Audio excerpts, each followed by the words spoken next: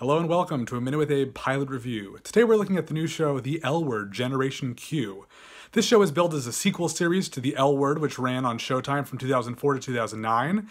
I really liked the first two seasons and a little bit of the fifth season of that show, whereas the third, fourth, and sixth were pretty bad. This show tries to start from a completely new vantage point with three of the same characters, played by Jennifer Beals, Catherine Moennig, and Leisha Haley, and introduces a whole slew of new faces. I'm most excited to see Stephanie Allen from People, Places, Things. I'm not completely sold on it. It's a bit over-dramatic, but it does tackle some interesting issues, and I think it could work out okay. I'm willing to give it a bit more of a chance.